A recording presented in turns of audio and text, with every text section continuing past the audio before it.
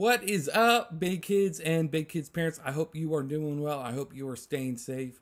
I am really looking forward to the time when we can meet again as a church. But in the meantime, I thank you for joining me on this video, and I hope that you enjoy. Before we jump into our lesson today, I just want to run a few things by you. First of all, happy Mother's Day to all the mothers out there.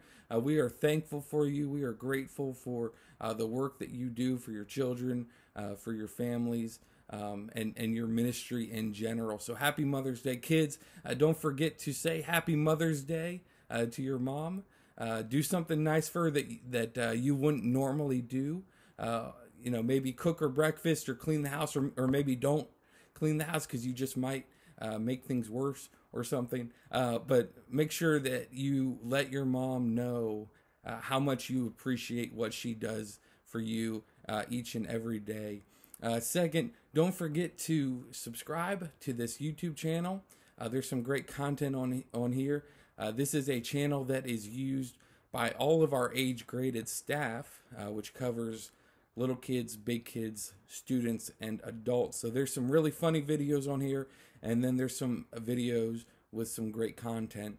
And can you believe that we are 1 month away from VBS? I am so excited. I hope you're excited too. We are going virtual with VBS, in case you weren't aware of that. So hopefully you were able to get your child registered and signed up so you can receive that porch pack with all of the resources that you need to do VBS in your home. If you were not able to register your child, please let me know. Please reach out to me as quickly as you possibly can, and we will work something out. Anyway, thanks for watching and enjoy. All right, so jumping into our lesson for today, for this week, we are going to be talking about how Paul listened to God. So make sure you have your copies of God's Word. If you don't, feel free to pause the video, go and find your copies of the Bible and open them up to the book of Acts. The book of Acts. ACTS. And our life point for this week, which you'll see at the bottom of your screen, is people can tell about Jesus and the Holy Spirit will help them. So people can tell about Jesus and the Holy Spirit will help them. Like I said, we are jumping into the book of Acts this week. So open up to Acts 15, and that's where the majority of our lesson is going to come from. But before we jump into the scripture and the lesson, I want you to think for a minute about relationships. I want you to think for a minute about the friendships that you have. And sometimes relationships can be good, and sometimes relationships can be bad, right? Think about some of the relationships that we see in the Bible. We have the example of Joseph, and Joseph had brothers who hated him so much that they sold him to people who took him far away from his home. Can you imagine being in that situation where you have brothers or sisters who you get into fights with so much that they would want to sell you to someone else? That's awful. That's crazy. Also, think about the story of Esther, right? We know the story of Esther. We've taught about it in Sunday school.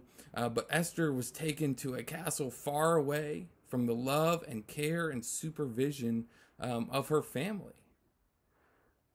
And also, we hear about the relationship between Mary and Joseph, right? They were a part of God's plan, right? They knew a secret that was so unbelievable that nobody would really believe them.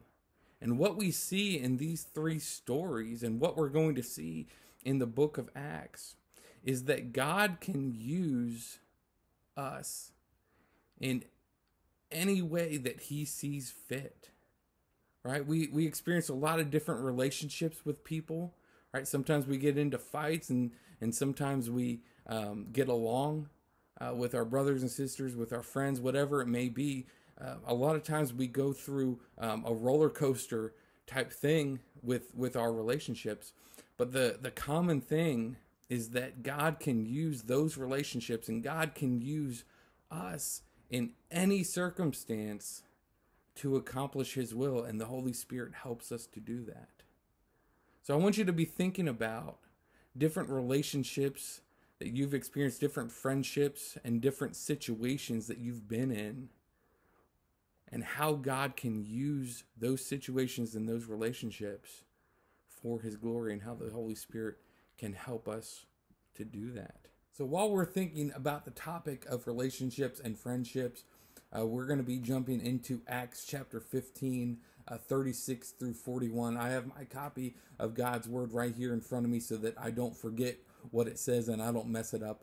But anyway, this is a story that features someone that we know, Paul, and one of his best friends throughout the book of Acts, Barnabas, right? They were super tight. They were best friends. And they were getting ready to go back on a missionary journey. They were getting ready to go back and visit people who they had told about Jesus. And before they left, Barnabas says, hey, let's bring John Mark with us, right? John Mark is Mark. That's who you know him as. He says, hey, let's bring Mark with us. And Paul says, well, that's probably not such a great idea. He kind of messed up in the past. I don't think that we should bring him along. And Barnabas was like, no, let's bring him.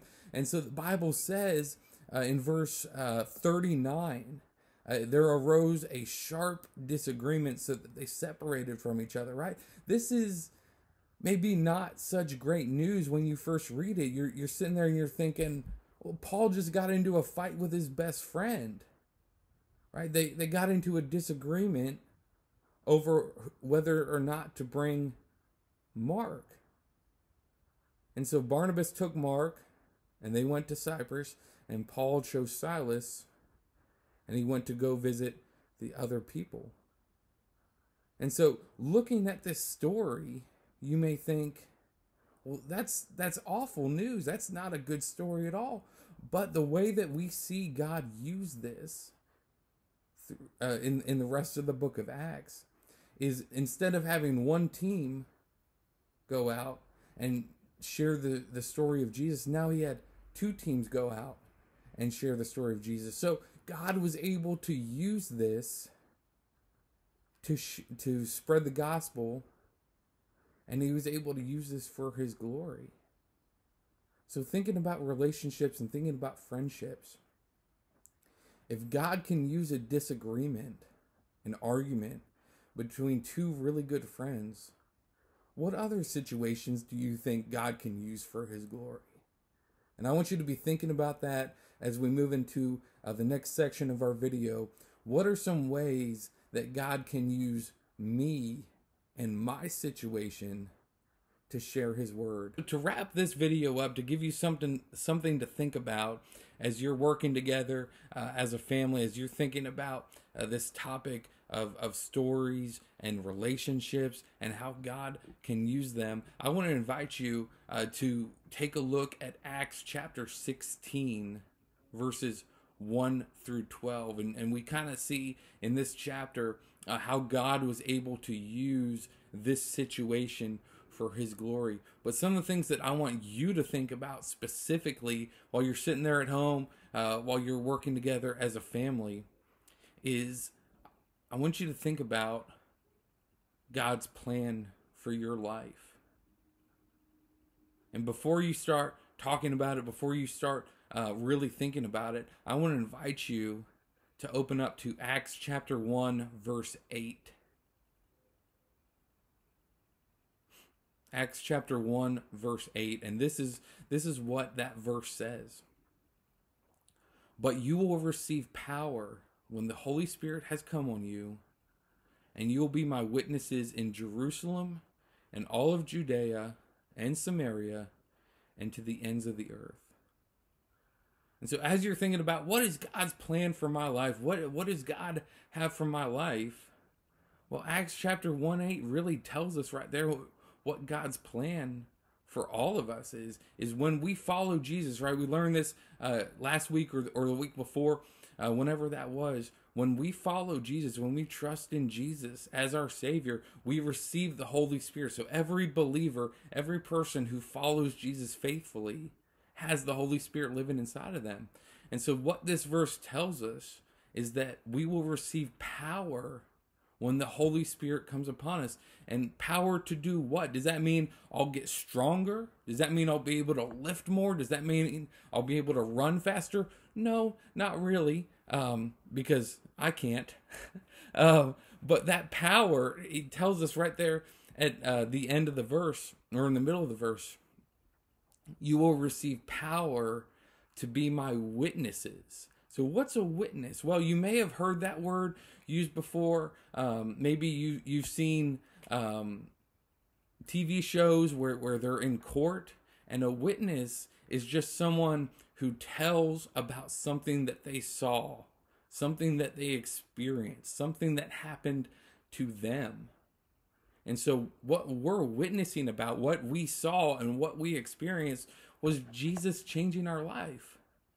And so we're commanded to go and be witnesses, to tell other people about how Jesus changed our life. So where do we go? Well, he lists a few places. He says Jerusalem and Judea and Samaria and to the ends of the earth. And those places may not mean a lot to you, but if we're to use the example of where we live, it would be, you are to be my witnesses in Kansas City and the Midwest and the United States and to the ends of the earth. So we're supposed to be missionaries wherever we go. It doesn't matter if you stay in Johnson County, if you go to Missouri, if you go across the seas, right? We're supposed to be a witness wherever we go, and we have power, we have boldness, and we have courage to live out our faith and to tell others about Jesus. So that's God's plan for us, is for us to just tell people about Jesus. So I want you to be thinking about that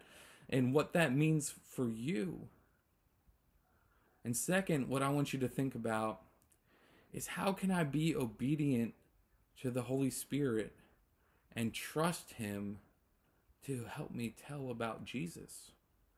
Right? And what we learned last week is that the Holy Spirit helps us. The Holy Spirit is there for us to remind us of Jesus' teaching and to convict us when we sin.